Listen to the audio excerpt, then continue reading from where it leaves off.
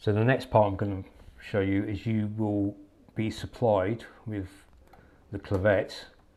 Is about a 12-15 meter, I think it's 12 actually, cylinder sensor.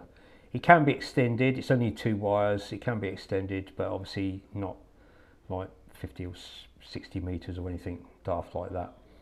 So you might need this for a first fix, or what some guys do is they will run a 2-core cable from where the outdoor unit's going to go to the airing cupboard, and then when they get the sensor, when the kit turns up on site and they get the sensor, they cut this bit off, connect it to their wire that they've put in, and they cut the sensor off at the cylinder end and connect it to the wire that they've put in. So the wire it doesn't actually plug on the board in any particular place. It plugs onto this black wire. Unfortunately, it's not labelled in any shape or form. I think that represents, the little blue dot there represents that it's got to be plugged into this blue cable.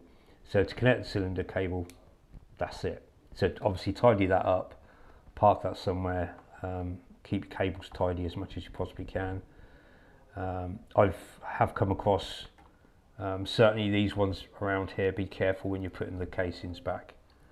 If you can see, I've had one that came apart, which happened to be the flow switch, which caused us a bit of a problem for 10 minutes, thinking something was going on, and it actually came apart in the casing.